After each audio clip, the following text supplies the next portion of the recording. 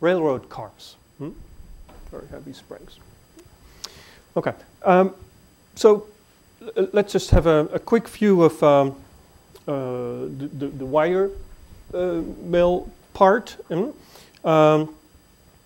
In an integrated steel plant, you will of course use steel from high purity steel coming from blast furnace and basic oxygen BOF furnace, and then you go continuous casting. There it depends what your continuous caster can do. If it makes blooms, you usually need to turn these into billets, yes, square or round billets, yes, via a blooming mill and billet mill, or you make, if you have multi-strand, if you have a caster that can make multi-strand circular or square billets, you of course don't need to do the blooming, yes, and you go straight to the reheating furnace, yes.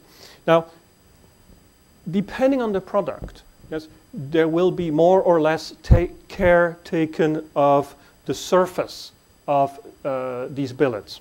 So, if the application requires it, you will, for instance, do ultrasound testing of your billet.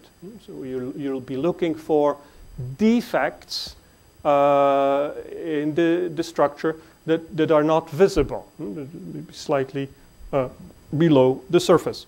And you can also do billet conditioning. That means you basically remove oxides and surface defects and decarburization layers on top of your billet, so you have a perfectly conditioned billet. Now, these billets then go into the reheating furnace, and similarly to what we've seen for strip mills, yeah, although it looks different, of course, you do a roughing mill, yes, and then an intermediate mill and a finishing mill. Yeah? And in the case of wire, we have the special cooling table, which we'll be discussing in a moment, where you do the transformation. That would be the equivalent of, say, the run-out table and the cooling in the run-out table for hot strip mill. Okay, so let's have a look at what production levels we have here. Yes, typical the reheating furnace will have capacities of around 100 tons, 80 to 100 tons per hour. That's the amount of steel that is being processed. The yearly production of a normal wire and bar production is usually from 350 to 500 tons, 1,000 tons per year. So typically about a little less than 500,000 tons a year. The billets that we use to start are so 12 to 18 centimeter in section. Rolling speeds depends, of course, on the type of product you make. If you make very small wire, yes, the rolling speed at the exit will be very high, 100 meters per second. If you make bar, yes, or bar in coil, that's bar that's the section of which is small enough so you can still coil it, yes, 20 meters per second. Well, typical products that are made are wire rod, bar in coil, and bar. Bar being it's too thick, and the application doesn't allow you to bend it. Yeah? And typical section diameters. So wire, typically wire rod would be 5 millimeters to 20 millimeters. Yes. The bar in coil 14 to 60 millimeters, about 6 centimeters, yes. And the round bars is that you don't bend. Well, it depends on the application again. If the section can be smaller than the bar in coil, of course, it's just what the application demands, whether you can coil it or not. Typical volume of a wire and bar production unit is that you don't make one single type of product in general. So it's kind of spread out over about 50% goes into wire rod, yes, and then bars are either in coil or not in coil, and there it's about half and half. Half will be coiled, half will be just straight bars, yes. What's also important here is that these production units do not necessarily make only carbon steels. Yes, they can also be involved in producing other types of steels. So typically, the majority of the products will be carbon steels, but you may find wire and bar steel production units which produce also the same products, the same type of products, but using stainless steels. Yes. So there is more variation in the type of compositions that you use. Okay. So the basic layout is, as I said, the reheating furnace. Here's a picture of a reheating furnace. Yes. The billets come in at one side, come out through this much smaller, of course, exit port, yes. The reheated billets come out, and then they go through a roughing mill. A roughing mill, and we'll see in a moment that the roughing, the process of rolling wire and bar products goes through special mills, yes, with alternating vertical and horizontal stands, yes. Roughing mill, intermediate mill, and then the finishing. And then you have lines that will do the transformation, excuse me, the cooling of a straight bar in on a cooling bed. If you have bars in coils or wires, you will have the wire rods are usually heat treated as they come out of the finisher, and the bars in coil can be heat treated or transformed after that. All right. So this is here the finisher, yeah, and so you can see the section of the product decreasing as you go through the unit. This is an intermediate part of a wire and bar mill, and you can see here that you see the rolls are, in this case, a vertical, horizontal, excuse me, horizontal. In this case, they are vertical, and then here they're again horizontal and vertical, okay, etc. And so the reason is you cannot make the if you have two rolls, yes, you cannot make the you start with the big section, yes, you cannot make the final section, yes, by doing a circular,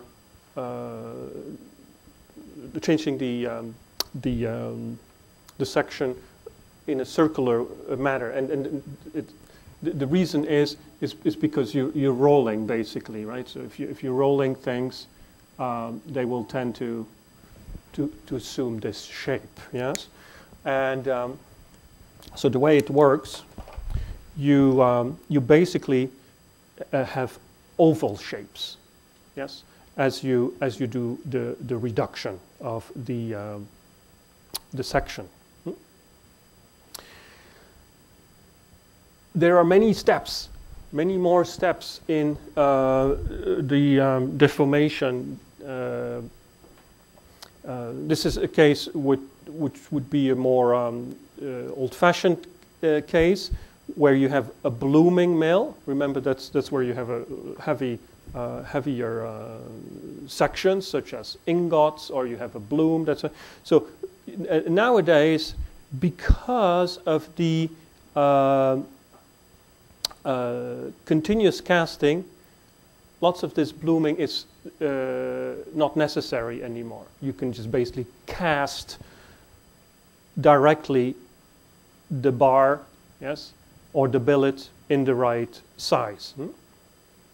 Okay, so that reduces the amounts, the number of stands that you need to have. Okay.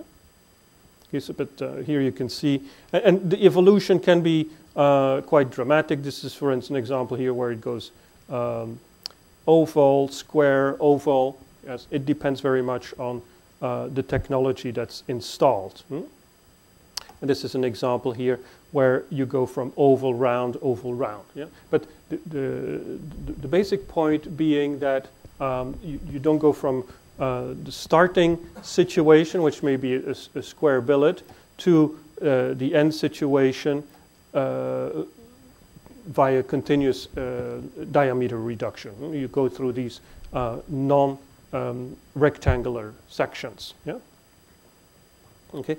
It's not the case when, of course, you're towards the end of the process, where your product usually has to have a very perfect round or square. I mean, I'm only talking here about the round shapes, but if you need square shapes, it's the same thing.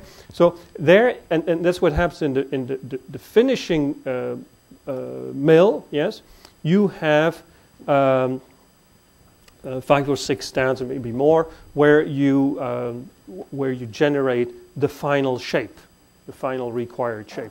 And in this case, your stands will make, in this case, circular sections. Yes, and you can have 2 high round passes like this one, or 3 roll round passes like this one here.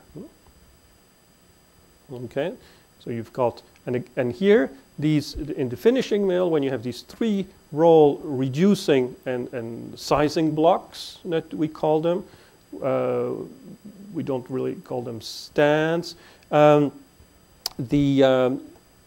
You have the rolls are oriented in Y positions and anti-Y positions. Yes, so as to have. See, when you roll, every time you roll like this, you will always have a little bit of material that will be squeezed out. And and that is why you usually you go from a vertical to a horizontal situation, or from a Y situation to an anti-Y situation, because in the next stand, you'll be doing the rolling this way. Yeah. Yeah. You'll be doing the rolling this way. Okay. And so here, of course, you'll have a still a little bit of material that you don't. This material doesn't really get squeezed out. It's just because it's an opening, it doesn't get reduced. Yes, some people think this material gets like pushed out from between the rolls. That's not really what happens. It's just you don't roll it, so it's not reducing. Yeah. So this squeezing out is reduced a lot, and also and it's even better with these 3-roll reducing and sizing blocks. Yes, okay. Yes, and this is an example of how things look like. Okay, and this is a typical example here. It's a slightly older setup, and you can see there are 1, 2, 3. Let me see. 1, 2, 3, 4, 5. About 5 of these blocks. Yes. The company that makes those is very famous. Yes, because it basically owns the technology for these 3-roll reducing and sizing blocks, and it's called Cox from Germany, and so that's very often the type of equipment that you find at the end of a bar or wire mill. Again, here we won't go into this, but obviously you understand that we have a section material that has this kind of section, yes, and you have to turn it into maybe something that's just a few millimeters or in diameter, right? So things become very, very long, yes, in a bar mill, yes, very long. And so, and you go from one stand to another stand to another stand. So there'll be, you remember when we talked about the hot strip mill, you always have problems, not problems, but you have to deal with the fact that you may have tension, yes, between both, and you need to have, of course, constant mass throughput, yes. If one mill produces more, has a higher velocity, exit velocity, then the next mill has a entry velocity, you're going to accumulate material in your mill, and you end up with cobbles. Yes, and it can be pretty horrible when this happens, because you get this very high temperature spaghetti all over the place. Yes, and once it's cooled, you have to remove it and so cut it up. It's a terrible loss of time. So these mills, and I'll show you an example of this in a moment, do take this into consideration for the processing. So of course, when you make bar, the section is much larger than this is a larger section, yes. You don't need as many stands. In fact, you may just have a few roughing stands. So for instance, if you make a round bar mill, we'll have a heating furnace. You can have a blooming mill, perhaps, yes. But you will have then going to a roughing mill, an intermediate mill, and a finishing mill can be one mill position, yeah, with different stands, where the bar goes back and forth till it's got the right section. So typically, machine structural parts that are based on these bars will be produced this way. In the wire mill, of course, we have much smaller reductions, larger reductions, excuse me.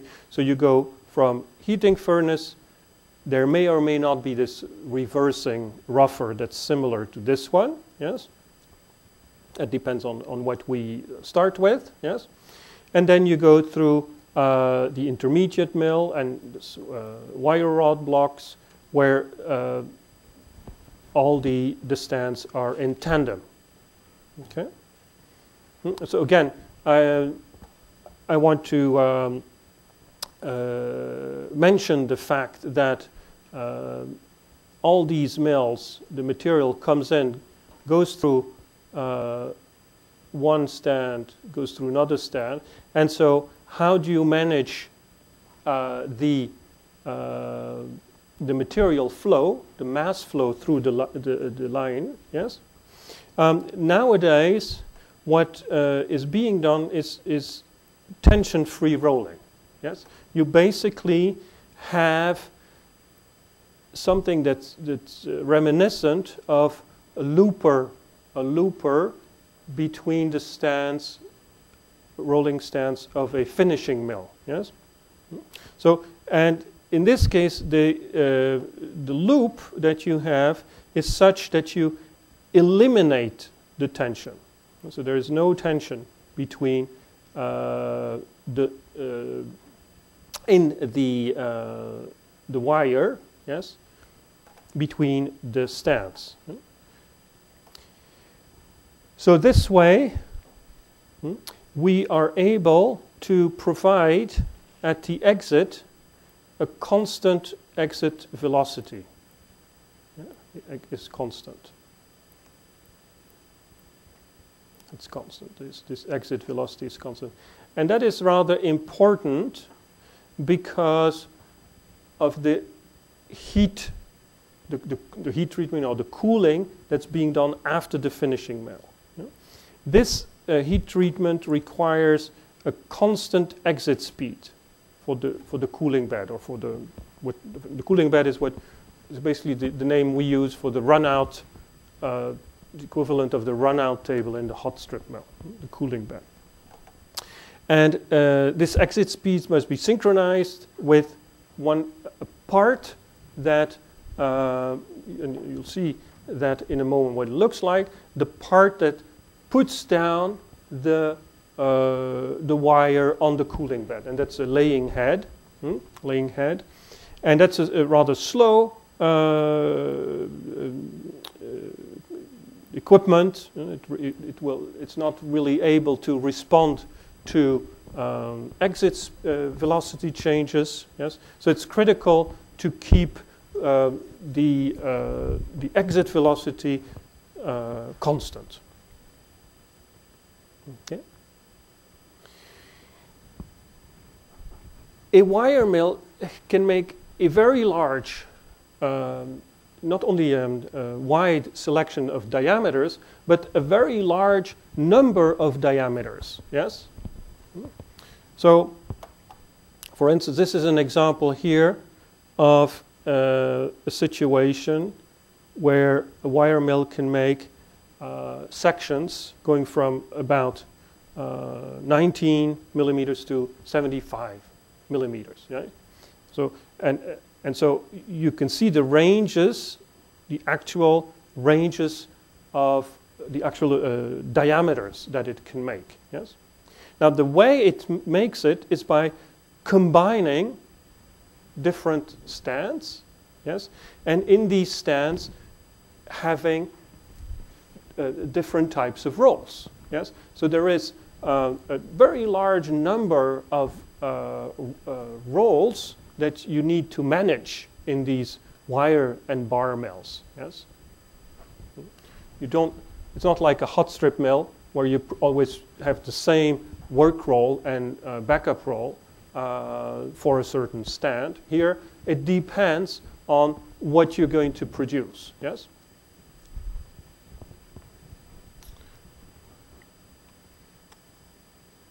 So, for instance, here you can see in this mill, in this particular mill, you have oval and round changes. Yes, and if you want to make, say, the exit rougher diameter is 115 millimeters, so about 10 centimeters, and you want to make a 35 millimeter wire out of this, well, this is the sequence that will have to be mounted. Yes, so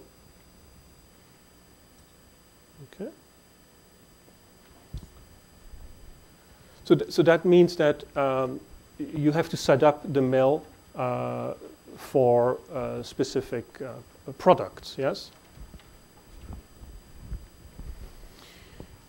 Now you realize, of course, that when you're making a wire, yes, there's only one wire that goes through the line, right? So if you make small wire, the productivity is low. Okay, so for products, now very often that's what you have to live with, because you need to make products with certain specifications in terms of the dimensions. You know, if they ask you to make a 5 or 1 centimeter diameter bar, it shouldn't be 1.3 or sometimes 1. You know, it's got to be that dimension. Yes, so there's not much you can do. But there are products which are commodity products. Yes, where the demands are less. Yes, and where you can and of course the cost, the prices are much less. So there it's important to increase productivity. Yeah? And so there are possibilities to do this. For instance, if you have a rebar, for instance, a commodity product, yes, there are units that will allow you to make 3 bars or more bars in parallel. This is an example here, where you have about centimeter large rebar, yes, and it's produced here in this unit that's split. It's a bar splitting unit, yes, and you enter with something that looks like this, yes, and after this unit, it's it's split in these rebars, yes, and so the amount of material you produce, the amount of bars you produce per unit of time is increased. Yes, so that allows you. But of course, you can only use it for large production volumes, smaller rebar sizes, and obviously, we're talking about commodity products here. Temperature control, as always, very important with steel, certainly carbon steels. Yes. So typically, a typical mill temperature profile will be a reheating at 1100 for 20 minutes. So remember that slabs in the hot strip mill are 2 hours at 1250. Yes, so this is much shorter. One of the reasons is, of course, that these billets are much smaller than these huge slabs. Yes, so okay, and the temperature decreases slowly as you go through the line. Yes, you end up with relatively simple rules when it comes, and we'll discuss those when it comes to how you cool the wire after it's been produced. So and so we'll see. So first you have a cooling from the deformation temperature to about 910. Yes, and then you do what's called Stellmore cooling. Yes. To typically 570, and we'll see that that temperature is the temperature that we like to carry out the perlite transformation. Yes, and then you air cool the material. Again, as always in a steel hot production area. The temperature is not homogeneous at the surface and the interior of the material. So if you look at the surface, you get the blue profile here. So you have the roughing mill, the intermediate mill, yes? And every time you go through the mill, you get cooling from the mill. Yeah? So the surface is cool. At the very center of the material, it's a very different story. Every time you pass through the deformation stages, you get heating. The material heats up in the center, yeah. So that when you get out of the mills, the surface temperature increases again, yes, and this is the actual, say, average temperature. Yeah? So at the end, when you come to the to having to do the transformation, yes, there will you will have to apply cooling, and these are these cooling stages, yes, that are used at the exit of on the wire after the exit from the mill. Okay, so why do we need to do this? Well, first of all, the wire steels that we make are very often steels that contain where perlite is a very important constituent. Yes, and so let's just make we'll go into details in the products, but one of the products that are being made with wire are what we call cold heading steels, cold heading quality steels, CHQ. And that's or steel for fasteners. Bolts are fastener, nails are fasteners. Yes, so typically have 0.3 to 0.5 carbon in these steels. Yes, so when you cool this steel, let's say 0.4. Yes. You cool this steel. What you get, of course, it's discontinuous cooling. So you get, this is your cooling curve. Yes, you get a CCT diagram. Yes, and you see that the transformation. If you do a slow cooling, transformation starts at 700. There is a transformation that starts at 700, yes. And if I use a high cooling rate of 50, the transformation is starting around 600 degrees C. Yes. So temperatures that are much lower than what the phase diagram tells you. Okay. Okay. If you look at the temperature now, yes, in the wire. Yes, you see that when the transformation starts here at these red lines, yes, and this would be for this temperature here, you see that the temperature, the transformation starts, the temperature increases, yeah? And that this phenomenon is called recoalescence, yes, and it's basically the heat of transformation that's released, and that gives you a slight increase in the temperature. Yeah? And then what happens in terms of the transformation? Yes. Well, first, you can see here, of course, as soon as we pass the E3 temperature, yes, there is, you can form some ferrites, and this is what happens. You form some initial amount of ferrite, yes. But the bulk of the transformation here, going from here to here, is the perlite transformation.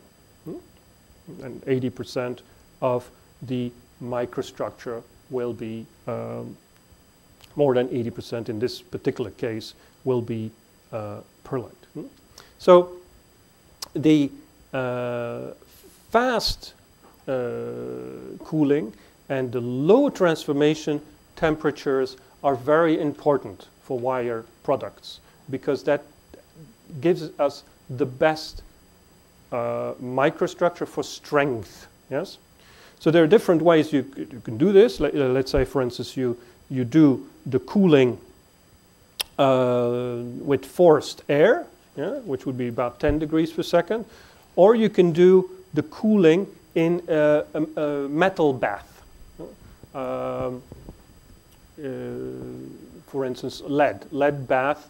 Lead is doesn't react with steel, and you can use it as a cooling medium. Yes, it also has very low. It has a low melting temperature. Yes, so you can basically heat it up, and the advantage is it doesn't evaporate.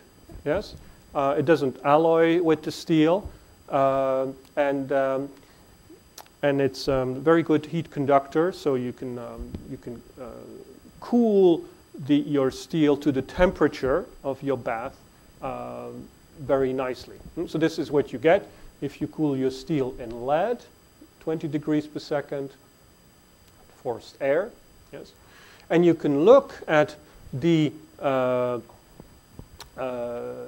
strength that you get for the same material. yes, when you do the transformation, yes, in the sled or in the forced air cooling.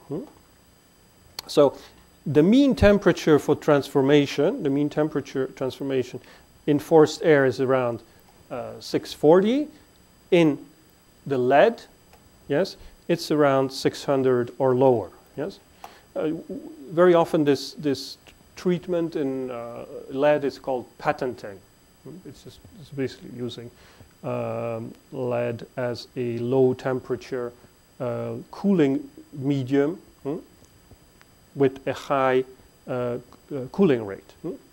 And you see that we can achieve an impressive increase in strength just by doing the transformation at higher rates and lower temperatures. Okay? So that is one method that is used by the steelmaker to increase strength. Yes, is transformation at lower temperatures. Yes, and higher cooling rates. Yeah. When the products are made, yes,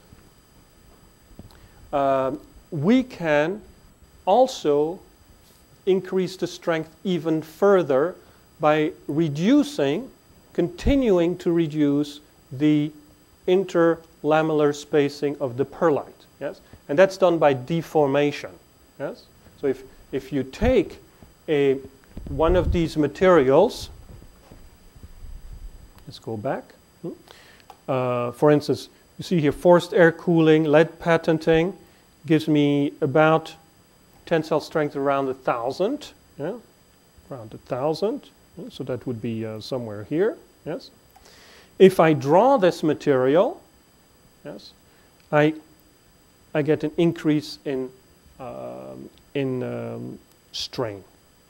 In strain, of course, and I get a reduction, a refinement of the perlite. And you can see here very large increase in strength. Yeah, almost 3 times.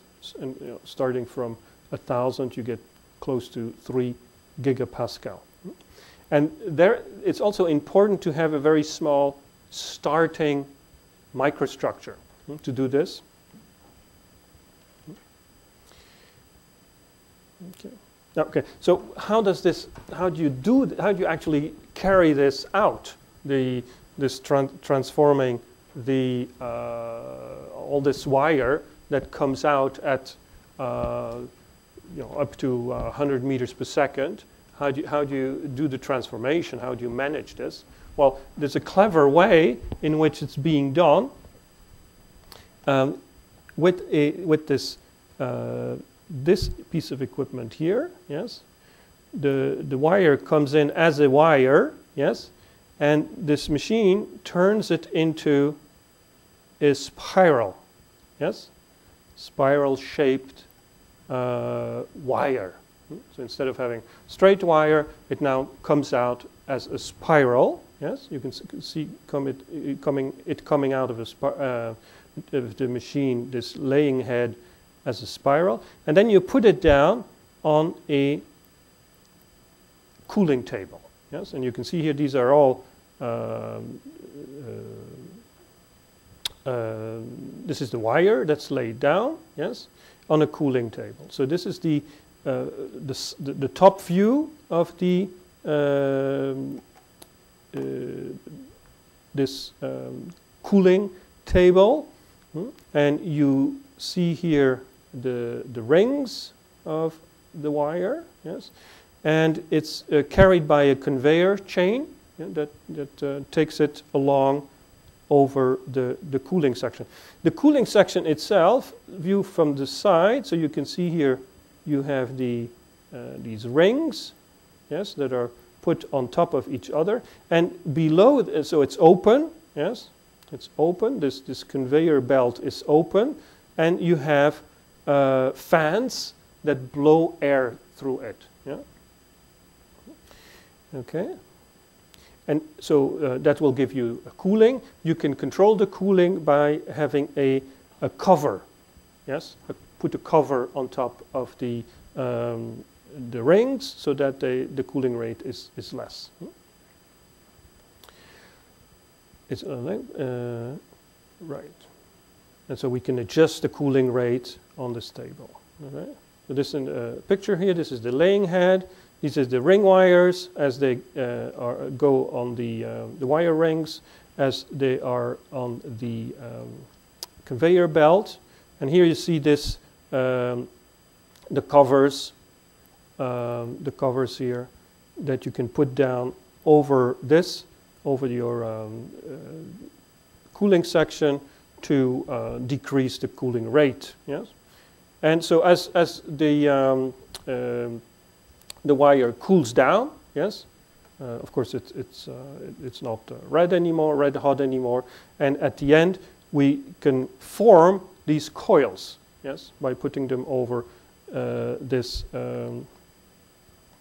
cone here, yes, for final cooling, and then you can make these coils of wire. So this is for how you produce wire, yes. But in the case of bar, the amount of deformation, the amount of reduction is much smaller, yes. Yes, and there's a little bit shift in emphasis when you make bar. Certainly bar, for instance, bright bar, such as the one you see here. So again, you start with heating the billets. You forge them, or usually you roll them, yes, so that they have the right general dimensions, yes. They're usually then annealed and pre-aligned, yes. Then we have bar peeling, yes. Again, this is not for all kinds of bars, not for rebars, for instance, for bright bars that are used in machine parts, yes, or motors, yes. The bar peeling, you remove oxide. The skin, generally the chilled skin, is because the outer side may have cooled down faster and be, for instance, martensitic, and so you want to remove it. You also may want to remove surface cracks so that you can achieve dimensional accuracy and high surface finish. The bars are many applications, they have to be very straight, so you have to straighten them. And then in many applications you also want the ends, the quality of the ends of the bar has to be assured. You have to have certain finishes, so we're talking about chamfering and end facing. I'll show you an example. For bars are typically fully tested ultrasonically, so to detect cracks and imperfections inside the material, and then marked. And if it's required by the application, there may even be a final grinding of the bar to get high quality surfaces. Yeah? So you have to imagine now these bars that come out of the mill, yes, they will first pass through a unit that does the peeling, yes. And I don't have really a good picture of the process, but basically these bars enter the peeling machine, and there is a turning head in the peeling machine with carbide tools, yes, that will remove, it turns or spins around, and it removes at very high speed, it removes all these, the surface layer basically, it removes oxide, etc. And it gives you very high, again, dimensional quality. All right, and some of the bars will require drawing, so lengthening.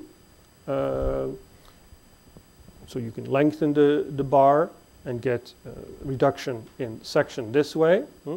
You can have straight drawing. It can happen by spinning, or if the or you can basically draw the rods yes. When you do this drawing, so you basically have a circular tool with cylindrical tool with a hole in, yes. You pass your wire or your bar through it, yes. And when you do this, it's of critical importance, yes, that the force with which you pull, and in particular the angle here, the angle of the tool is chosen very carefully. Why is that? Because if you don't do this, you get what are called chevron defects in the bar. So these are chevron defects, and which you can basically see these are cracks, internal cracks. So the bar looks perfect from the outside, but internally you have these chevron defects. And these chevron defects occur for the following reason, in bars. Because when we are reducing bars, the diameter of the bars, you have plastic deformation inside the die, yes? And if the plastic deformation zone, yes, does not reach to the center of the bar, yes? So if there is a part of the bar that does not deform, we call this the dead zone, yes? So in the dead zone, there is no deformation, yes? Yes. Well, then this part deforms and this part deforms, and the dead zone will crack, basically. Yeah? Obviously, because it doesn't become longer. Yes, it should crack. It will crack.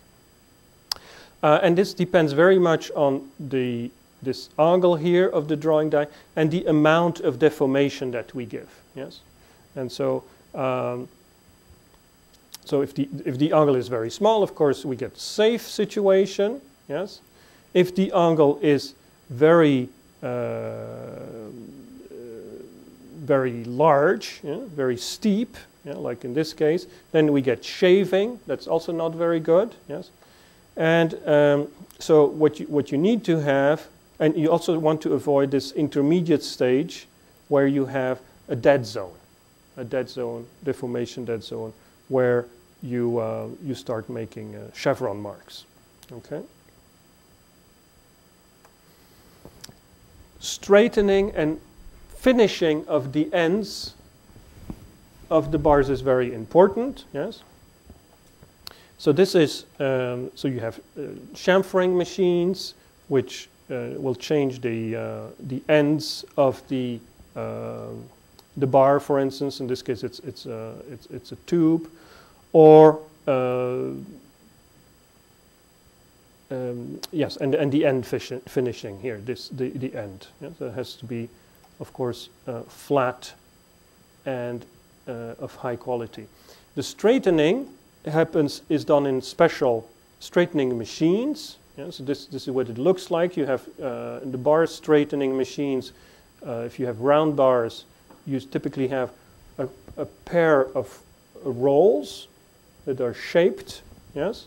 You can see they're not flat; they're rolled like they're shaped like this, yeah. And this one is shaped like this, and they're crossed, yes. So when the bar passes through, it turns. It does two things. It turns, and it's being slightly bent when it goes through these rolls, yes. In order to keep it in place, if I look from the front, yes, there are guides. Yeah. So the bar is basically getting little amounts of deformations back and forth, so that it becomes straight. And there are similar types of equipment for if your bar is a square bar, yes, and not a round bar, you have profile straighteners. Yes. Okay, very important for bars, yes, and profiles, is that you need to test them. You need to test them to check the internal quality. We've just seen that you have these chevron marks. These chevron marks are absolutely not visible from outside, from the outer side. So you need to do a surface quality of your material. So you have to make sure there are no cracks, for instance, at the surface. Yes? And you do this with eddy current testing. That's the most common method, is eddy current testing. You can also do it with automatic visual inspection. Otherwise, you have to do it. You know, there has to be an inspector who will actually inspect all the tubes. That's or the bars. That's usually the production rates are too high for one person to do this. So, but you can do this with a computer who will recognize. So you will take images of the product as it comes out, and analyze the images and make reports about the defects it's detected. Yes. The other method is eddy current testing. That's where electrical nature, and both of these methods, because you can automate them, are very popular lately. Yeah? And then when it comes to the internal inspection, you cannot use eddy currents testing, because eddy current testing is only sensitive to surface defects. And of course, visual inspection, whether it's a person or a camera, or with a camera, it's the same thing. You can only see the exterior. So with ultrasonic testing, yes, you can do internal inspection. Yes, and nowadays you have, for instance, these new probes, phase array probes. You can basically test 100% of your production. Yes, and make sure that there are no internal defects. In particular, that there are no things like chevron marks. Right, so bar and rods, interpass times and strain rates can be very high, deformation rates, yes. I'm going to talk about this too much. With wire and bar roll, there is absolutely no reason why you cannot use alternative or newer processing methods when you do the deformation at high temperature. So yes, you can do standard rolling or normalizing rolling or thermomechanical rolling of these steels, yes.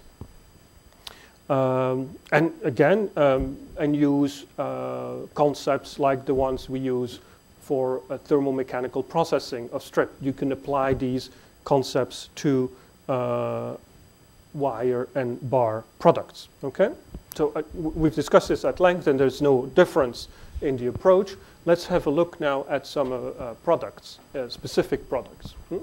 So, when we come to wire products,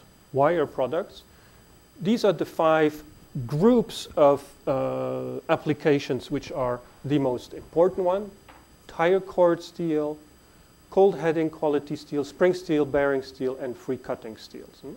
And what is important in each application is strength, yes, certainly in the 2 top ones, but in an application like spring steels, its fatigue is extremely important, yes.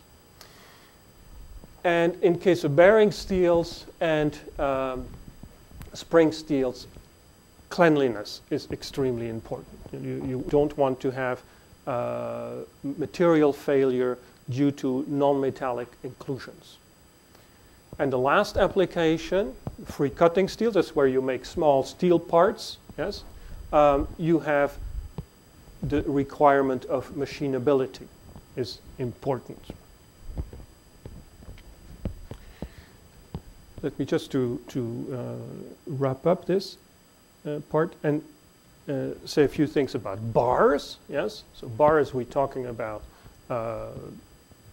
heavier sections. Yes, so these are typical applications. You have shafts. Yes, typical example here is a forged crankshaft. Yes, you have gears. Yes, that are, for instance, this is gear for transmission of the car. Yes, you have induction hardenable steels that are used in treated condition. For instance, this bar there. There's an application. Stabilizing bars are used for the steering of all vehicles, trucks and cars. Yes. So they are usually these are usually bars that are hot formed and quenched, and then we also have heavy springs. Yeah. And so applications such as these, very heavy springs, such as railroad cars. Yes. Okay, so we'll talk about these in more detail when we meet next Tuesday.